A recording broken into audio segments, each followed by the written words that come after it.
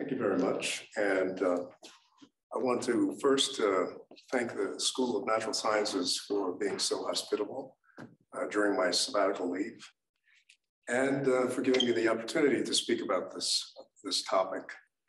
So my area is statistical mechanics. I know that what I'm going to be talking about today is not a typical physics talk. So I'm purposely going to make this a survey, okay? And it's actually going to be kind of a impressionistic survey without getting into a lot of mathematical detail. But it's going to be, I would say, a whirlwind tour through various topics on hyperuniformity. And if you're interested in details, I would refer you to this article, this review article. And it's highly recommended for insomniacs, because if you read it at night, it's guaranteed to put you to sleep. Now, okay, so the way I'm going to introduce the topic is to talk about some familiar subject area having to do with what we traditionally think about the notion of long-range order, crystals and quasi-crystals. But anyway, the point is that we now know there's a multitude of distinguishable states of matter that break continuous translational rotational symmetries of a liquid differently from a solid, and by that I mean a crystal. And so what I'm showing on the left is a kind of typical crystal structure. On the right, you see a quasi-crystal structure. Now, quasi-crystals taught us how to generalize the concept of long-range order. They possess no long-range translational order, but long-range orientational order with prohibited crystallographic symmetries, okay? And Sheckman, of course, got the Nobel Prize for discovering this actual material, and Levine and Steinhardt laid the theoretical foundation for understanding quasi-crystals. And on the left side here, I show a diffraction pattern, which exhibits these kinds of translational and rotational symmetries that I was just describing. And on the right, you see prohibited. This is actually the Penrose tile diffraction pattern. And you can see that it has tenfold rotational symmetry, which is prohibited crystallographically. Now, hyperuniformity generalizes this established notion of long-range order. Okay, that's a simple statement.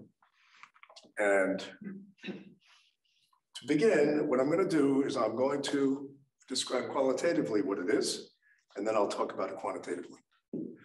So a hyperuniform many-particle system is one in which large-scale density fluctuations, and imagine, when I think about this, the setting actually should be all of Euclidean space. So you have an infinite set of points in Euclidean space. And it's one in which the large-scale density fluctuations are greatly suppressed compared to those of typical disordered systems like liquids. All perfect crystals, periodic systems, and quasi-crystals are hyperuniform. So hyperuniformity provides a unified means of categorizing and characterizing crystals, quasi-crystals, and special disordered systems, which I have not told you anything about yet. Thus, hyperuniformity concept generalizes our traditional notions of long-range order, as I will show you. Okay, now the disordered varieties, you can think of them as new ideal states of disordered matter, in that they behave more like crystals or quasi-crystals in the way they suppress large-scale density fluctuations, and yet are also like liquids and glasses, since they are statistically isotropic structures with no Bragg peaks. They can exist as both equilibrium and non-equilibrium phases. They come in quantum mechanical and classical varieties, and they are endowed with unique bulk physical properties. And I want to point out that there's a lot that we still don't know theoretically, and there are many experimental challenges. Okay, so now, part of the talk, not all of the talk, will be to describe some of these exotic disordered varieties. And just to give you a partial list of how the variety of topics and contexts that they arise in: classical equilibrium, liquids and ground states, classical non-equilibrium systems, quantum systems, sphere packings, random matrices, dynamical systems in quantum chaos, number theory, biological systems, and novel materials. Okay, so the rest of the talk, the outline of the rest of the talk, I'll get just a bit more quantitative of what we mean by hyperuniformity. I'll talk about it as an inverted critical phenomenon. I'll talk about how minimizing variance is actually a special type of a ground state. I'll talk about the variance as an order metric at large length scales. I'll digress a bit by remarking on sphere packings in high dimensions. I'll give a variety of different examples of disordered hyperuniform systems in various space dimensions. And then I'll finally end with some generalizations of the hyperuniformity concept that go beyond point patterns or point processes. All right, so this started out in a very, very simple paper where we're asking fundamental questions about large-scale density fluctuations in a paper with Frank Stillinger in 2003. And I would like to point out that the idea for this actually was inspired by a paper that Joel Leibowitz had shared with me on charge fluctuations. And so that led to this entire concept of hyperuniformity. And so what I want to do is think about points, again, in Euclidean space, d-dimensional Euclidean space. And of course, they can represent molecules of a material, stars in a galaxy, trees in the forest, whatever you like. So here are three kinds of point configurations, just a portion of them. And I have a window, spherical window. This is an observation window. And what I'm going to do is I'm going to take this window of radius r, and I'm going to move it from place to place. And when I do that, I will count a different number of particles, right? So this is a problem that we could have given a kindergartner, to count the number of points. It's like ring toss, right? And you count the number of points within the ring. But if you move it to another location, it will fluctuate. So there's a variance, a number variance associated with that, which is given by the standard definition of the variance, which depends upon the radius of the window. And so what I'm showing on the left is actually garden variety disorder. On the right, I have a crystal structure. And in the middle, I have an exotic disordered hyperuniform system that I'll describe. Okay, so if you have Poisson point patterns and many disordered point patterns, so for an ideal gas or a liquid, a typical liquid, or even a structural glass, they will have a variance that grows like the volume of the window, r to the dimension. We call point patterns whose variance grows more slowly than r to the dimension hyperuniform. This implies that the structure factor, or what, if I can make contact with what you talk about, the spectral form factor, basically going to be the Fourier transform of the two-point correlation function, or what I could gather from those scattering patterns that I showed you earlier, okay, directly proportional to scattering intensity. That in the infinite wavelength limit, so when the wave vector goes to 0, this structure factor, this intensity, goes to 0. That's another way of thinking about hyperuniformity. So all perfect crystals and many perfect crystals are hyperuniform such that the variance actually grows like the surface area of the window. Now this is extremely easy to see in the case of a crystal structure. I guess I had that backward when I was talking before because I had the diagrams. I reversed the diagrams recently. So the crystal structure is actually in the middle. Okay, so sorry about that. So the crystal structure here, nothing much is happening within the bulk, right? And so when I toss this at different locations, the fluctuations are concentrated near the interface. So it's physically reasonable to think that those fluctuations should grow like the surface area of the window. It's less trivial in the case of quasicrystals that you should expect that kind of surface area growth. Okay, So the fact that the structure function goes to 0 at infinite wavelength is true both for perfect crystals and for anything. For anything, it's just the existence of a ghost on both. Yes, exactly. Okay. So this is generic. Generic, okay. Yeah, which is going to enable me to classify things. Okay, so hyperuniformity, then I should have said, well, here's the example now of the exotic variety. So here's this disordered system that actually behaves on large length scales, just like this crystal. So its variance grows like the surface area, which is extremely weird, bizarre kind of behavior. And because the garden variety does not behave like that, it behaves like this. And that's very important for physics, as we'll see later. All right, so now just to give you some, make contact with typical systems, just to orient you with respect to the correlation function. So if I have a particle system in d-dimensional space at number density rho, G2 is nothing more than the pair correlation function. You fix yourself on a point. What's the probability density associated with finding another point a radial distance away? That's what G2 measures. And then the structure factor is essentially going to be related to the Fourier transform of that object. In fact, you subtract 1 from this because if it's a disordered system, this is defined to be 1 for large R when there's no long range order. So H of R, the total correlation function, goes to 0 if you have typical short range disordered systems. Okay, and so S of K is then the Fourier transform of this, which I denote with this H tilde, multiplied by rho, add 1. Now, if you have an ideal gas or Poisson distribution of points, G2 is 1 for all R. And then the corresponding structure factor is 1 for all K. Now, I want to just make a technical point. I'm actually excluding what's referred to as the forward scattering in the diffraction pattern, okay? But that's just a technicality right now. When you define hyperuniformity, you have to do that. Anyway, here's a liquid. And the point I want to make is that in the case of this typical liquid, the structure factor is not going to 0 as K goes to 0. And we'll see that that's related to the compressibility of the system. For a lattice, I'm doing an angular average. And of course, you're going to have gaps between the Dirac functions where you have particles. And then the structure factor looks very similar to that up to, let's say, the first Bragg peak, you have a gap.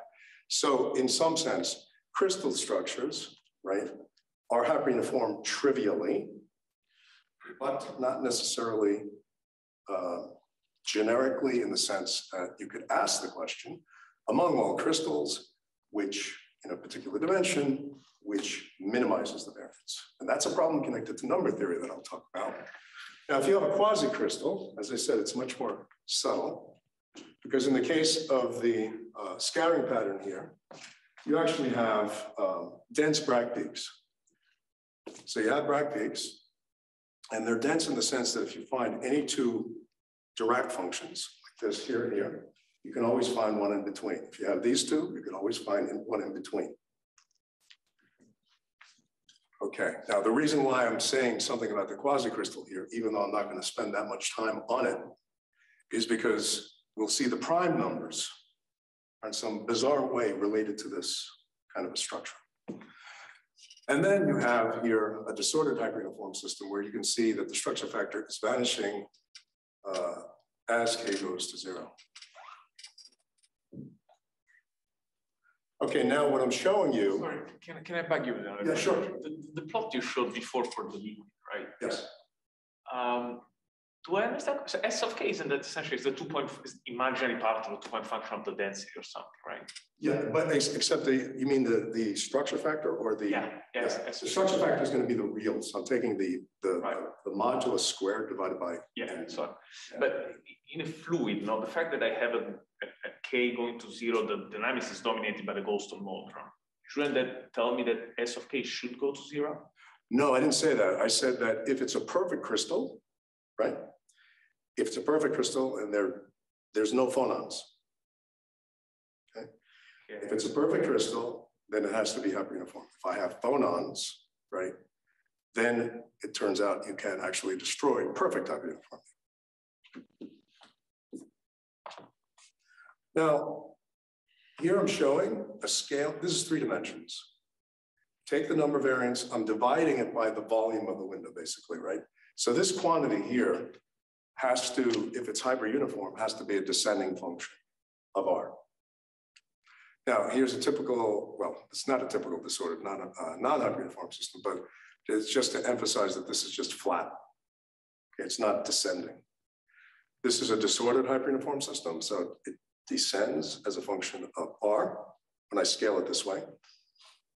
And then this is an ordered pattern. You have small scale fluctuations on the order, for example, of the lattice spacing, but then on average, it's also descending.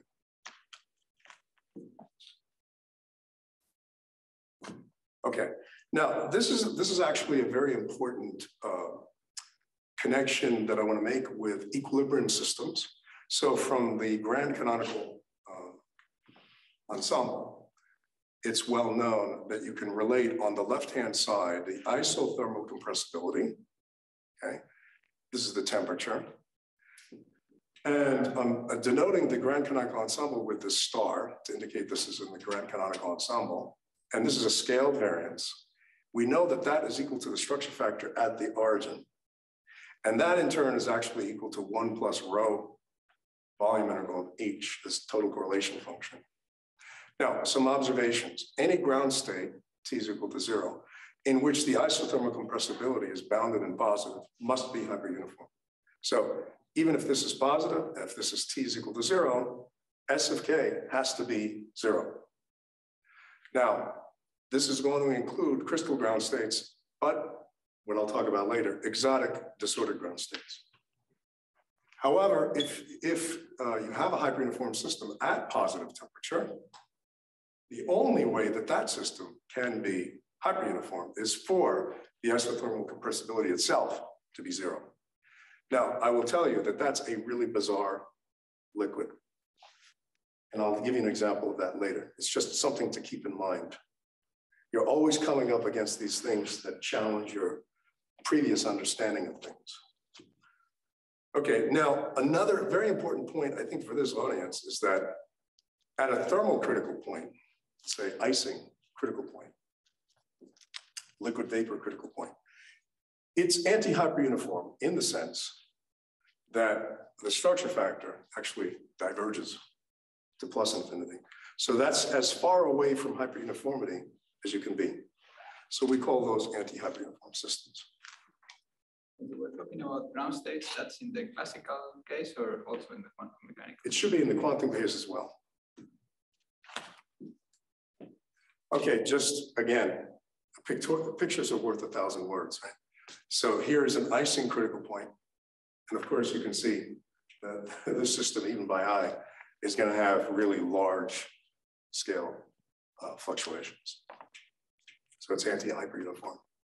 Okay, now let me make a comment about the number variance. So that's key to defining things with respect to hyperuniformity. Now it turns out, and not surprisingly, if you have the variance, it actually only depends upon the density, which would be the average value of n, and the 2-point correlation function. And in particular, I'm showing it in terms of H, this total correlation function that I mentioned earlier. And then there's a geometric quantity that's multiplying it that has to do with the window. So let me just spend a few words about that. So what is this? This is the volume common to 2 windows of capital radius R, whose centers are separated by little r, divided by the volume of the sphere. Which means, and if I plot that versus little r divided by 2 times r, by construction at 0, this has to be 1 because they have complete overlap. And then you have compact support after 2 times r because there's no common volume. And you can write down this expression in any dimension, and I'm just showing it here in the first 5 space dimensions. So it's a decreasing function and it has compact support. And that will mean something in a little while. Okay. Now, you can do the asymptotics here for large R, and for a certain class, under certain assumptions, you can show that this asymptotic variance looks like the following expansion. You have a term that is proportional to R to the dimension, and I'm going to call that coefficient here the volume coefficient for obvious reasons. And then you have the next term in the expansion is a surface area term, and that is the surface area coefficient, oddly enough. And A is nothing more than the structure factor at 0. B is just one higher order moment of H. Okay? Now, hyperuniformity means if A is equal to 0, so you have no volume term, and B has to be non-negative, okay? That's the definition of hyperuniformity, and therefore it implies in direct space, this sum rule, rho, volume integral of H, has to be equal to -1. That's another way of getting at hyperuniformity if you prefer direct space. Okay, then I'm not going to say anything about hyposuficial. That just means you lack a surface area term. But we're going to see in a little while that you can have other scalings that go between the surface area and the volume. Okay, now I want to talk about hyperuniformity as a kind of what I'm going to call inverted critical point. So without getting into a lot of details, this comes out of what Ornstein and Zernicke studied in the early part of the 20th century to understand critical phenomena. They have the Ornstein-Zernicke equation. And basically the idea was they wanted to understand how you could get short-range interactions accumulating in such a way that when you're near a critical point, H of R actually becomes long-ranged in the sense that its volume integral blows up. Okay, and what they did was they divided up H into two contributions, direct correlations via C of R, a quantity called the direct correlation function, and indirect correlation functions. It's an integral equation. And you can solve for this integral equation. And in Fourier space, it looks like this. Now, for any hyperuniform system, by definition, as I mentioned earlier, H tilde at k is equal to 0, that's satisfying the sum rule. And thus, you look at the denominator, that's blowing up. And therefore, if you are at a hyperuniform point, this quantity H of R is in fact short-ranged in the sense that its volume integral does not blow up. But C of R is long-ranged in the sense that its volume integral blows up. It's exactly the opposite of what you get with an Ising critical point. Exactly the opposite happens. So H of R is the long-range quantity, and C of R is the short-ranged quantity. So this is exactly the inverse. Now, you can write down scaling laws, and I'm not going to dwell on this too much, except to say that this looks reminiscent of what happens with regular critical points, except the point being is that this is the object that in fact becomes long-ranged, and you have a critical exponent that goes with it. The other point I want to make is that to think about C of R, if you have an equilibrium system, it's useful to think about it as an effective kind of parapotential, because under mild conditions, the parapotential scaled with KBT is actually for large R like minus C of R. So if you look at this expression here, that means you can think of these kinds of systems effectively as these kind of generalized long-range Coulombic interactions. But if it's out of equilibrium, you don't need to have long-range interactions. If you have systems that are out of equilibrium, you can actually achieve hyperuniformity with short-range interactions, as we'll see. Okay, now here's a slide that I'm just throwing out because you guys are experts. I can't think of a better audience to direct this open question to than you. And that is, currently, we lack field theoretic methods and realization group techniques to treat hyperuniform critical points. It's just the way it is. Are there critical exponents one can define? Yes, they are. The critical exponents are well defined. What are they? Are you going to discuss some examples? Unfortunately not. Oh, by the way, anything, certainly anything that I am not able to cover today, I would be very happy to speak with you individually at some other time. But yeah, because I'm covering so many things, one, I'm probably not going to be able to get to that today. Okay, so anyway, now let's consider a single configuration, okay? A single configuration, but large, not ensemble. All right, instead, now I can write down the variance as a pairwise sum over that geometric quantity that I showed you earlier, okay? And remember that quantity has this monotonic compact support behavior. Okay, so this should remind you of a pair potential.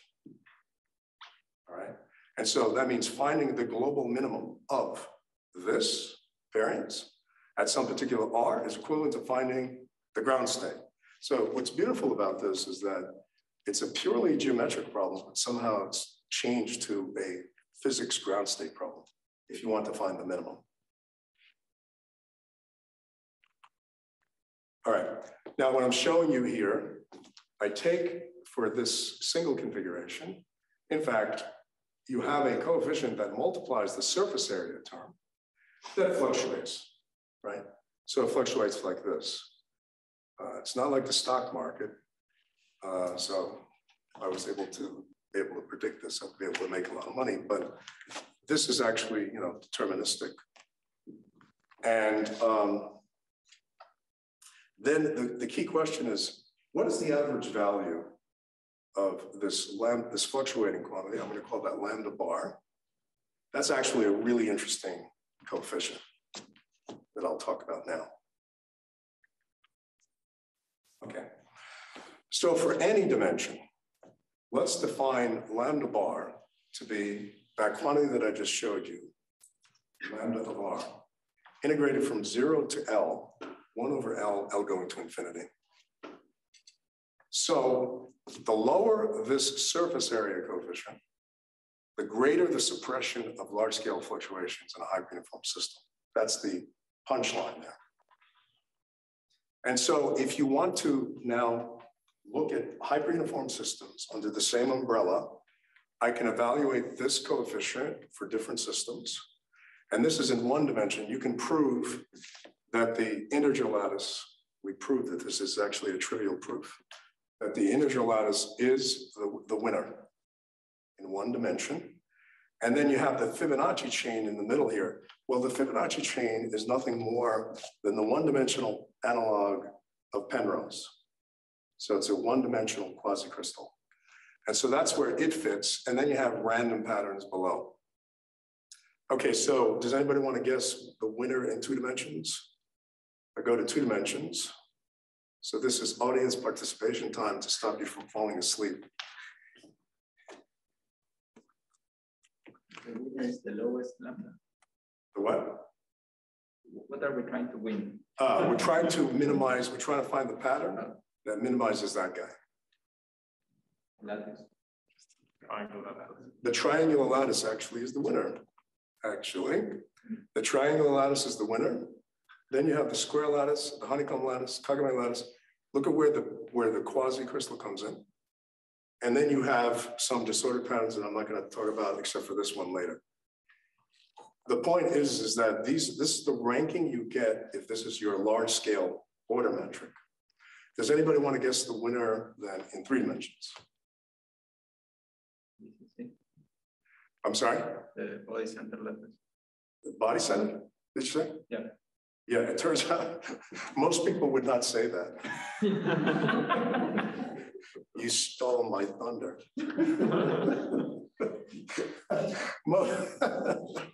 Most people would say it was the FCC, right? Because the integer lattice is the densest way to stack pennies. The triangular lattice is the densest way to stack pennies on the table.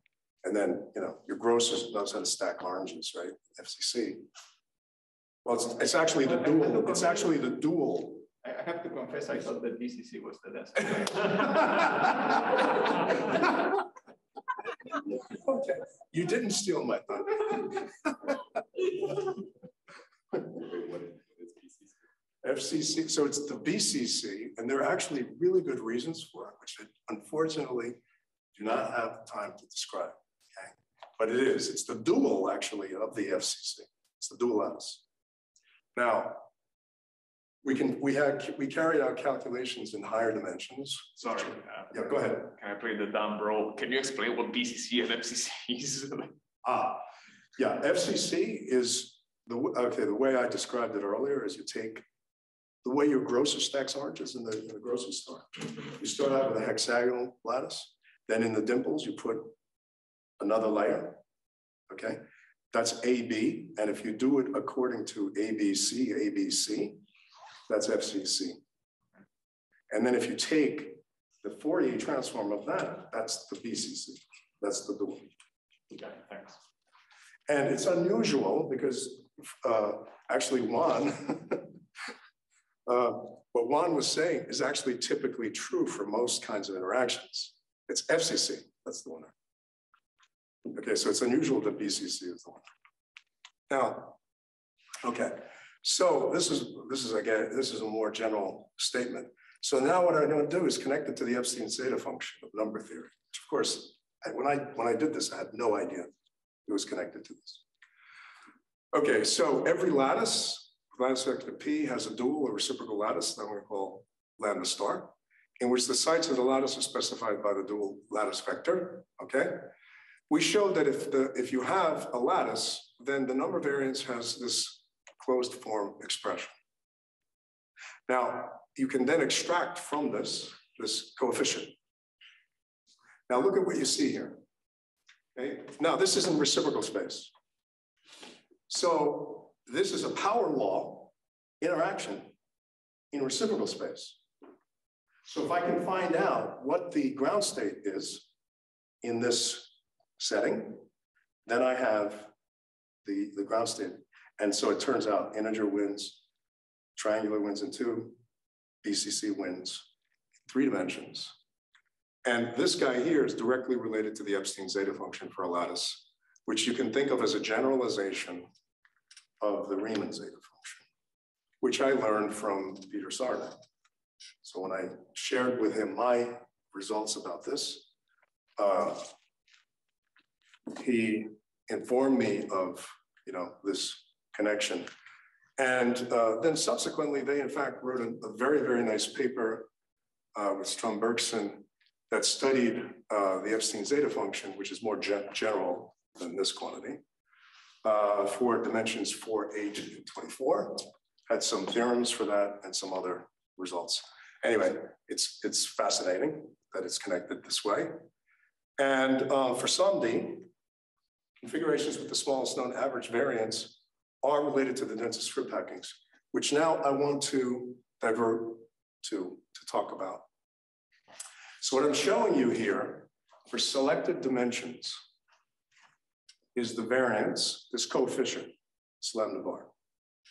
And then in this column, I'm showing you the densest known sphere packing. Now, in some cases, provably the densest. Okay. So for dimensions 1, 2, and 3, the best known solutions for both problems are lattices or their duals. Then if you go to higher dimensions, then all bets are off. Okay? Sometimes it does. Now, as it turns out, dimension 8 and dimension 24 stand out because the E8 lattice, E8 root lattice is always the winner, and so is the Leach lattice. Okay? And this was proven via Sabaska, and then for the Leach, for E8, and then Cohen and company, including her, for dimension 24. Now, I was interested in the question about packing spheres in very high dimensions. And so the first cartoon here is an illustration of why lattices have to actually fail miserably as you make the space dimension very large. So here is a fundamental cell for a hypercubic packing. okay, depicted in 2 dimensions, radius 1.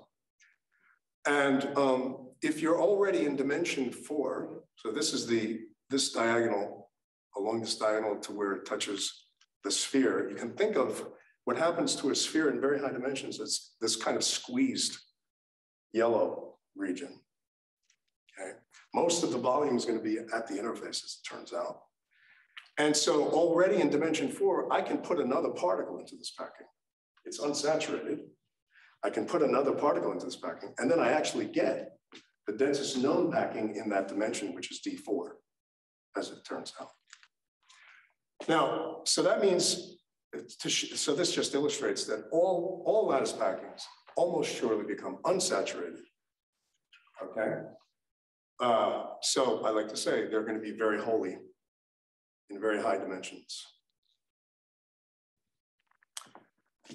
Then with Frank Stillinger, we wrote a paper where we had a conjecture for a linear program lower bound on the maximal packing fraction that looks like this.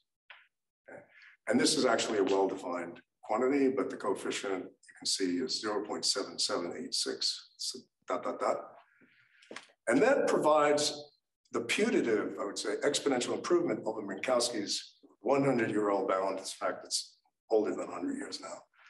1/2 to the d that says that if you want to have the densest packing, if you want to find the densest packing, it has at least that packing fraction. And this relies on the fact that it's a disordered packing.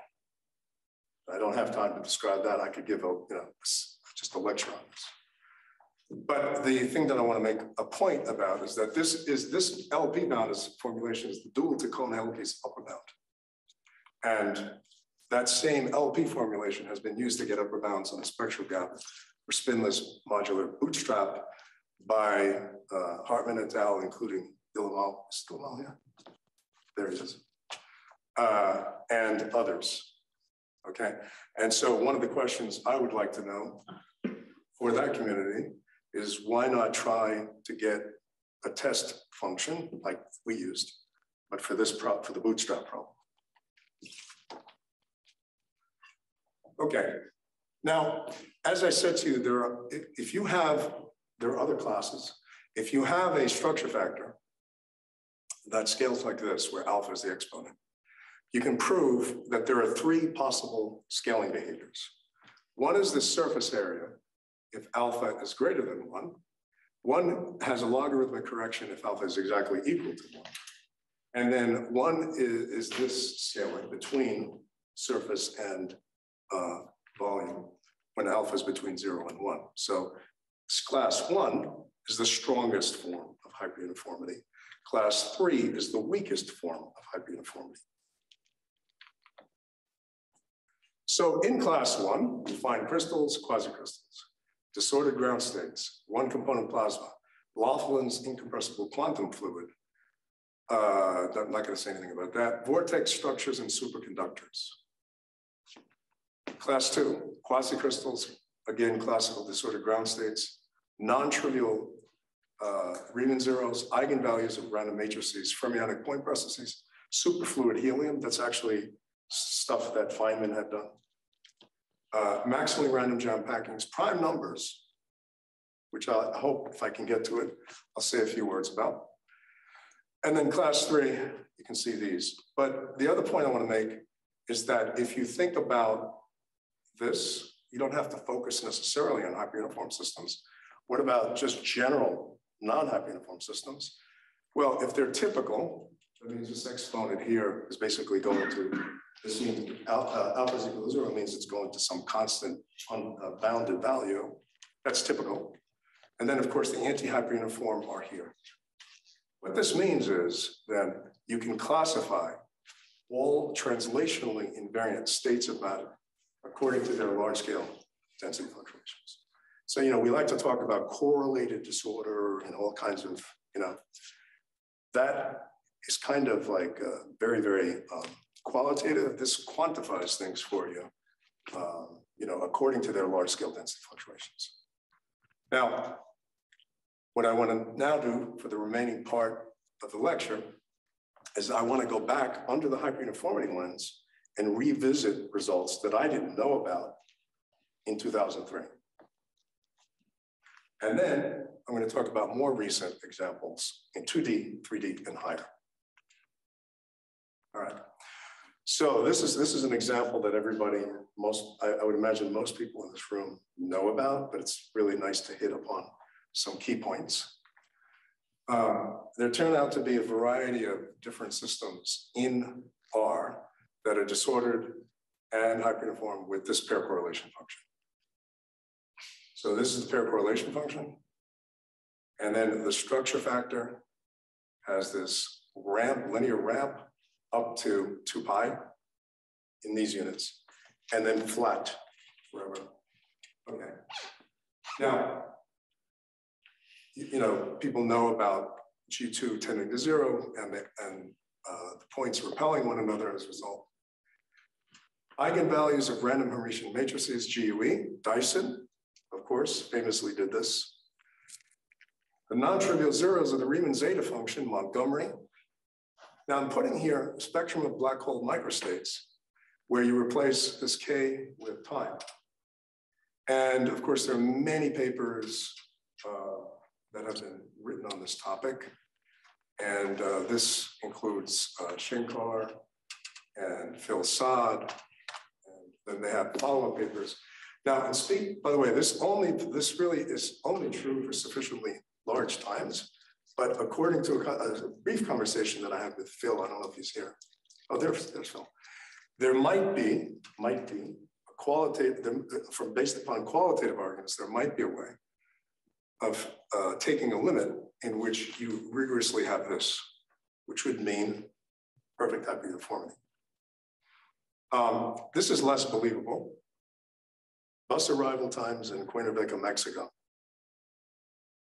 I find it a bit difficult to believe that that's true.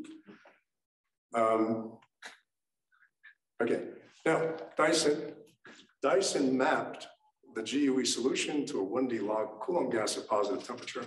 Now again, this is something that I think everybody in this room knows, right? But what I want to emphasize by showing this well-known result is that, the log gas, you have this Coulombic interaction. This is think of this as on the line, and this is the 2D Coulomb interaction, okay?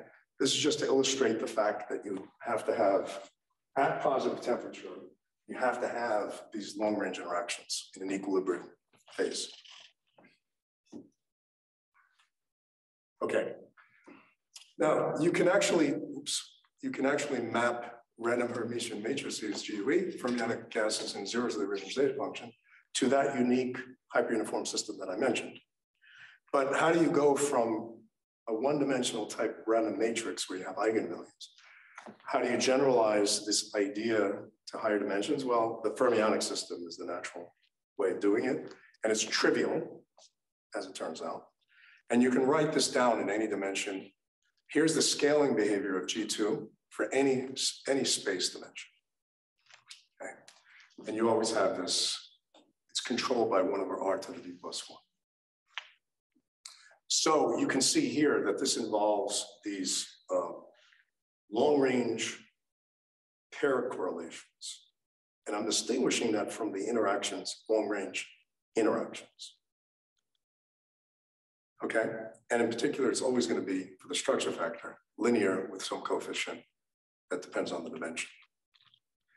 Okay, now this turns out to be a special case of a determinable point process.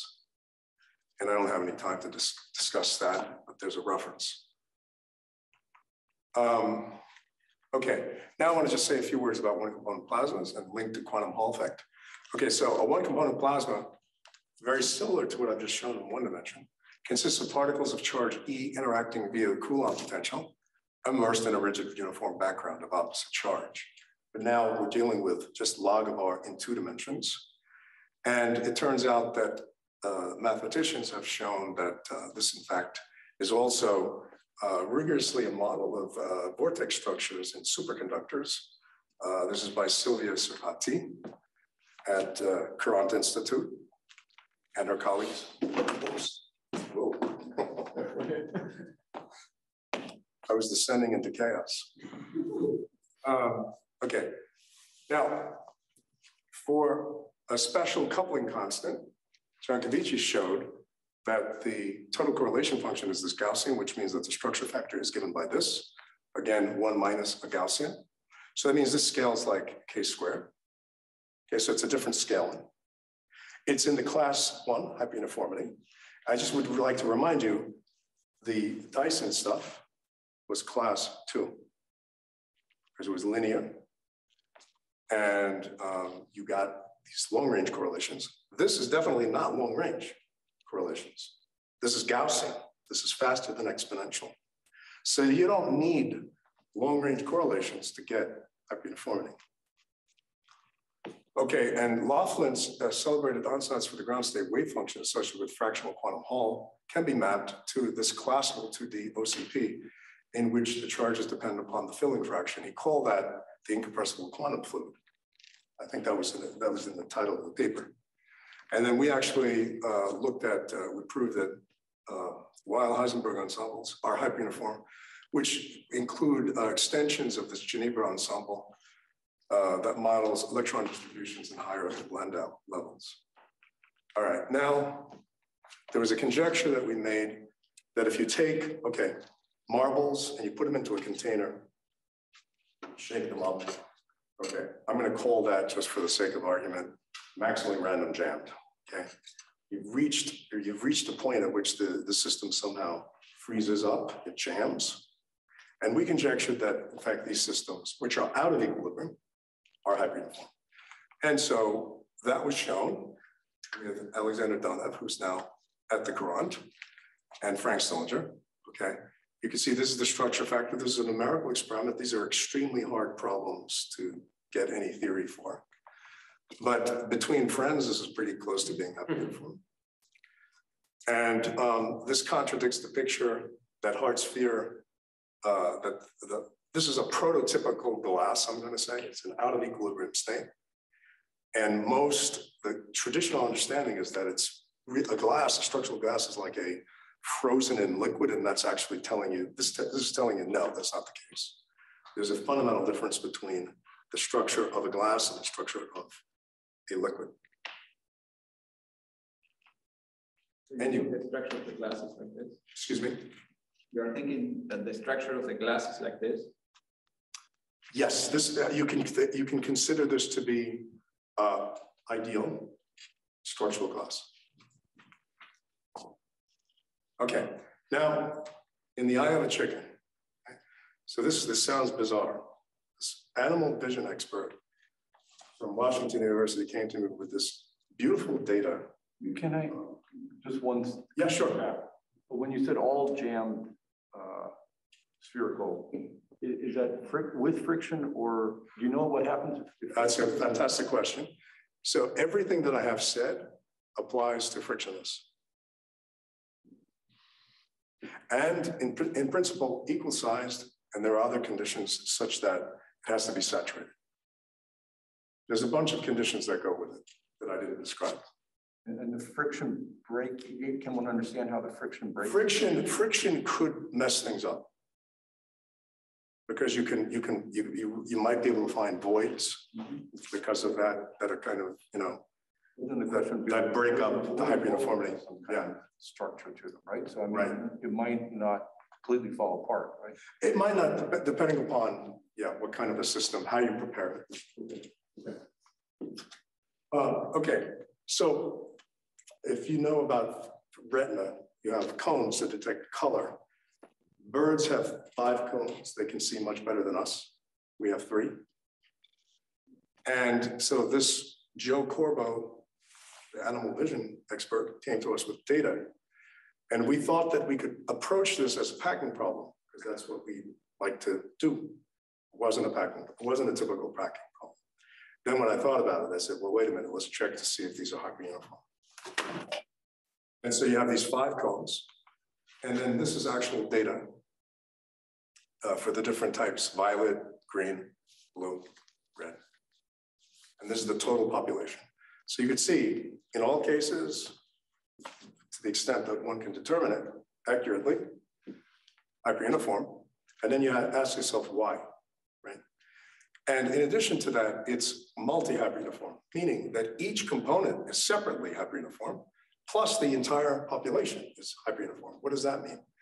Well, red cones don't like to cluster around other red cones because then you won't be able to sample light uniformly. So red has to be as far from red as possible. Blue should be as far from blue as possible, but arranged in such a way, right, that it's the most uniform. And that's how it solves this problem. So this is this is something that if you had asked me about before, I would have said I wouldn't be able to come up with this solution. So there are biological reasons why it's multi-hyperuniform. Okay, and then we actually showed with the,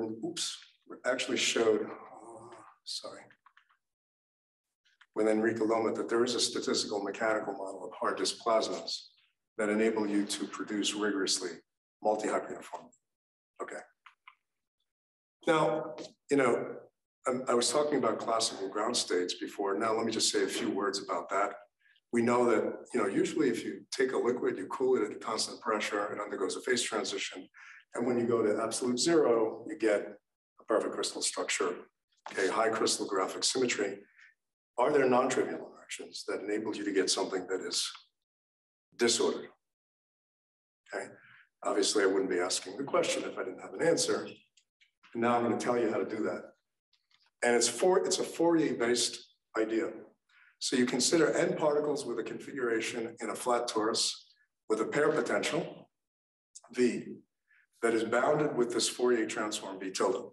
So I write down the standard total potential in terms of the pairwise, but because I have this periodic setting, I can write this in Fourier space like this, okay, sum over wave vectors, okay? And you see the appearance of the structure factor, plus this constant that is independent of the structure. Okay, so the idea is if you design now, not the potential, direct space, but it's Fourier transform to be something positive and then zero after some cutoff. I call that cutoff capital K. Now, if you can move the particles around in that periodic box such that you drive the system, have a structure factor that is zero for this entire range, we call that stealthy.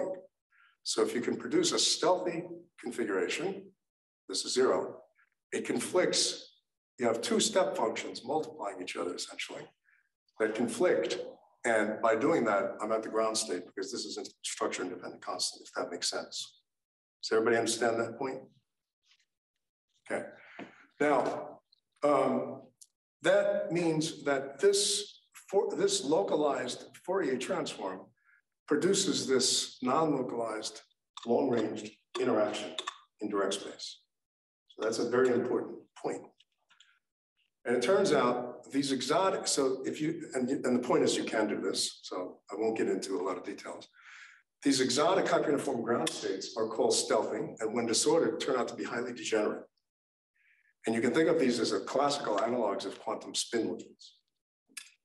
So the direct space potentials are long range, reminiscent of Friedel oscillations of the electron density in a variety of systems.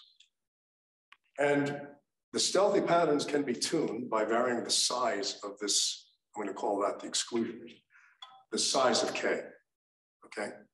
The magnitude of K. And that's measured by this dimensionless parameter chi, which is going to be the ratio of the number of degrees of freedom, constrained degrees of freedom, I should say, where I'm setting the structure factor to be zero at those wave vectors, to the total degrees of freedom. Okay, so you probably can't see this in the back of the room. I can't hardly see it. This is supposed to show a crystal. Can anybody see that back there? You can? Okay. And then this is a stealthy pattern. So if I remember, hyperuniformity means I exclude the origin. So around the origin, there's an exclusion region, which means that there's no single scattering. If I had shown you just up to here, you would have thought I was showing you a crystal, okay? Because that's exactly what the crystal has. But in fact, they have diffuse scattering beyond that. Very, very weird. This is the weirdest among all disordered hyperuniform systems. Okay. Now, okay, a statistical mechanical theory for these stealthy ground states is non-trivial because the dimensionality of the configuration space changes with this chi parameter. We devised a type of a theory, statistical mechanical theory, in this PRX. Okay. Now, for chi, this dimensional ratio between 0 and 0.5, the stealthy ground states are highly degenerate, distorted, and isotropic. And this is a picture at small chi. Okay. This is a picture at higher chi. As you make chi bigger and bigger, the short range order also increases. So it has this stealthy long range order, but as you increase chi, also develops short range order. And if you go above a half, the system at t is equal to 0 undergoes a transition to a crystal phase. So you go from, you have this one-dimensional phase diagram where you have this disordered regime, and then you have these crystal phases here, and the entropy actually decreases as chi increases.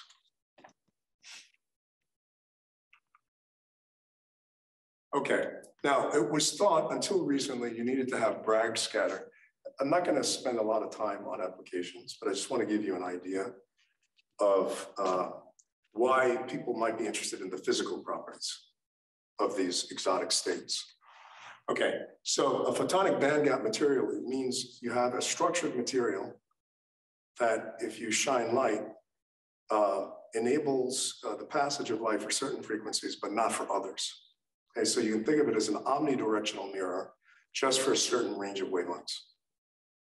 And it was thought that you needed to have underlying periodic structure, dielectric, say high contrast dielectric material, and then air, for example. But we came along, this is with work with Paul Steinhardt and Marian Florescu. We showed that if you take these stealthy point patterns that I mentioned earlier, you can actually map them into photonic material, actually network materials.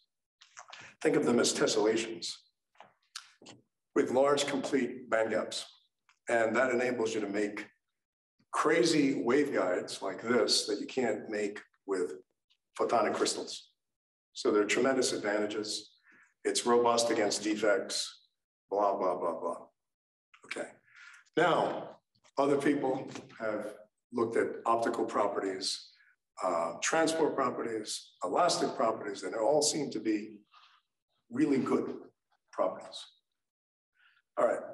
So then you can ask the question, I think I'm going to have to cut this out because of the time.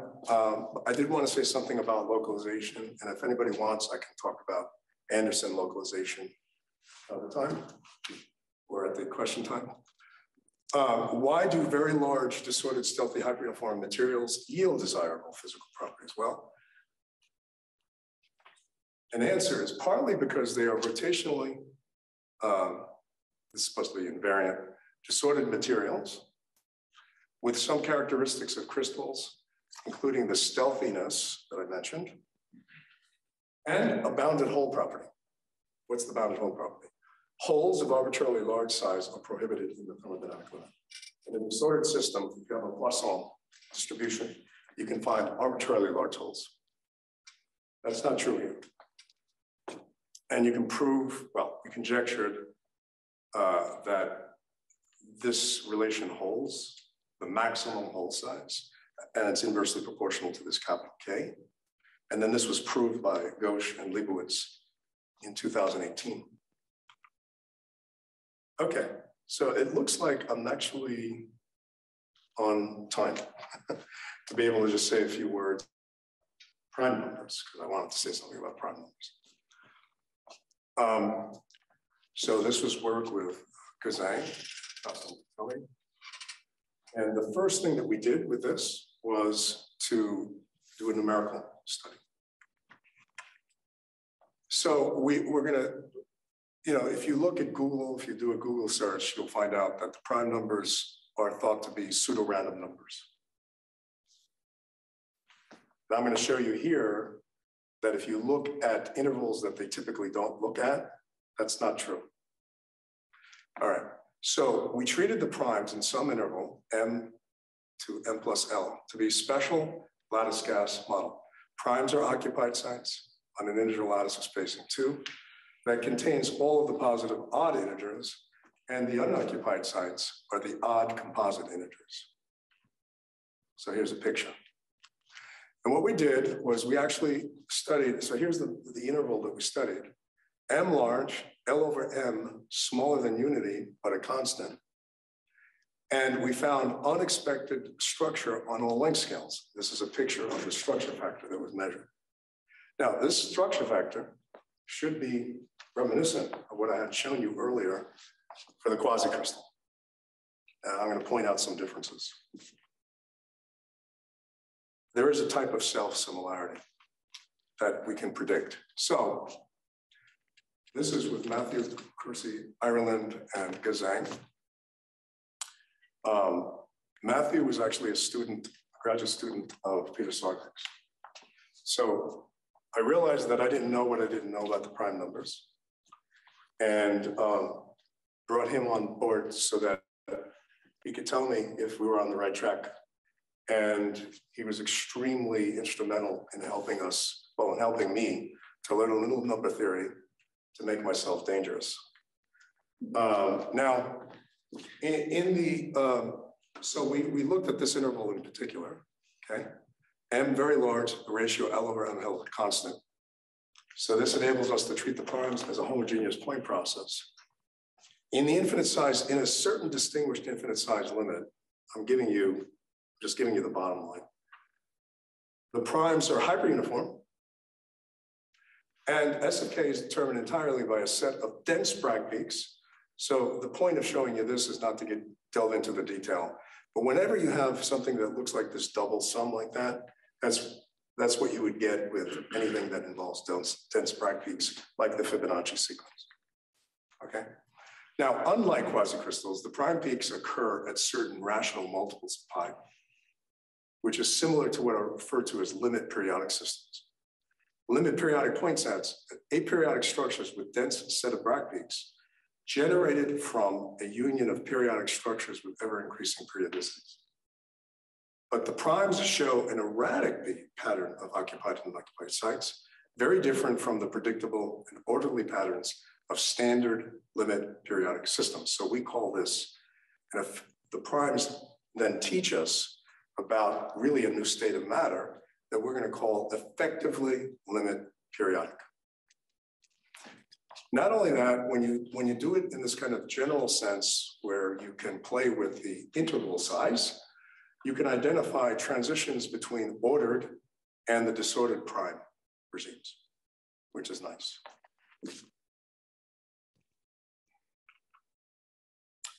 Okay, then there are other generalizations of hyperuniformity. So in this paper, what I wanted to do was to generalize to other kinds of situations. So for example, random scalar fields.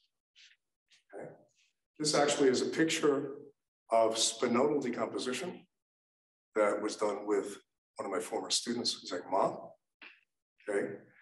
Random vector and tensor fields. For example, in random media, where you have heat, current, electric, magnetic velocity, and stress fields, and also turbulence. Structurally anisotropic materials. So far, everything that I've talked about when it comes to disordered systems had rotational invariance, but suppose you have anisotropy in the two-point function. Then you have to think about directional hyperuniformity. So you can actually have a scattering pattern that looks like this, okay, figure 8.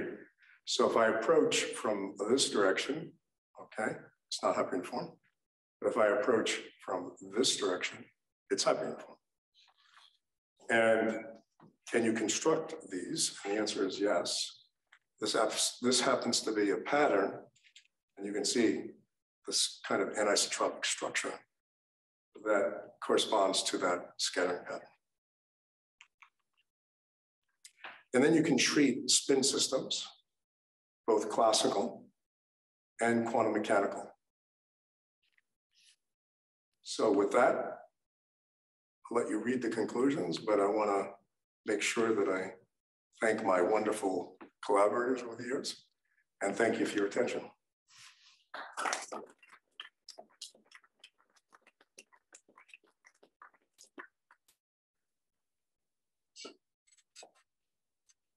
Do we have any questions for Sam?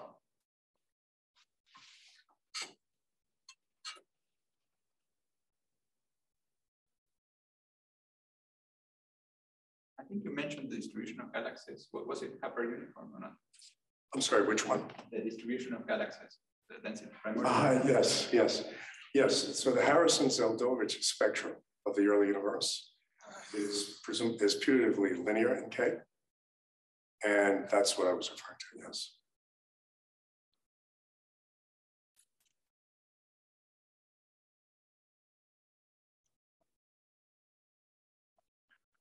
So one way. So let me ask a really naive question. All right, well out of my domain. And back to the packing problems and friction versus non-friction. Is there a way to talk about robustness of this? So you've proved that if we had the packing with the frictionless spheres, then we're going to have the hyperuniformity.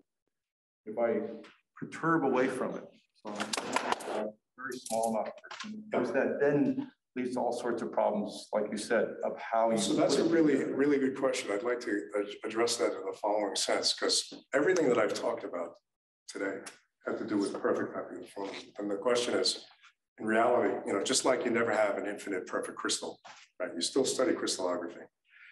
In the same way, you're never going to have perfect hyperuniformity in a disordered system, just like you wouldn't have bits of a crystal. But you would ask the question, how close can I come up with a measure of how close I am to hyperuniformity? And those exist. So you can actually quantify how close you are getting to a hyperuniform state. And you can show that there are certain crossover regimes, depending upon how close you get, that enable you to, so the scaling and the variance, right? We'll have two kinds of behaviors. One where you show a regime where it is hyperuniform, and then one where it's not. And then you can show that that crossover, as you approach the perfect hyperuniform state, goes to infinity. I think I'm trying to ask if you can do it kind of the other way around, right? I mean, stick with the infinite. Yeah. And now do a perturbation. I mean, is there a way to measure kind of a perturbation that says, I'm still in the infinite. Absolutely. How much, that's energy or whatever it is that. Well, that was the one that I was just saying. Okay. So let me give you an example. Suppose I have a perfect lattice, right? And now I perturb randomly, independently, the sites of that lattice within the fundamental cell of each. What happens? Turns out you can show that it's still hyperuniform with K squared, and then you have Bragg peaks. That's an example. Another example is if I have a true ground state, say Leonard-Jones interaction, cool it to absolute zero. It's basically the structure of the densest sphere packing. Add a little temperature. One can show that in that situation, that the hyperuniformity S of zero is now going to be proportional to the amount of temperature you add. So if you add an infinitesimal amount, structure factor will depart infinitesimally from zero. But obviously, if you go to high, like near melting, then all bets are off. You no longer have, in that case, hyperuniformity. But you could ask, how close are you to hyperuniformity?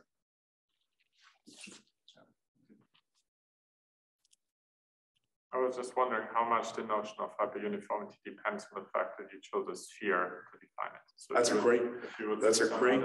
great question. Okay, so the sphere is the most, you mean for the window, right? Yeah. So you could take, say, the sphere is the most natural shape to choose, especially if you're thinking about systems that have, rotational invariance. But it's not necessarily the only shape that one can choose. So for example, if I have anisotropy, then I might choose an ellipsoid for the window. Or I might choose a cube. And there are some anomalies that happen with cubes if, let's say, you have a lattice, because then you can find placements in which it's actually zero the variance. But yeah, I mean, you're not limited to it, but it's the most natural and the most general in some sense, but not always. Like in that anisotropic case that I showed earlier, you probably would not use spherical window. But are the notions saying that the variance goes less than R2D? Is it independent of the window that you choose? It will go like, so there are, yeah, it's a great, all great questions. It will grow like, if it's a disordered system, it still will grow like the surface area. If you're within that class 1. All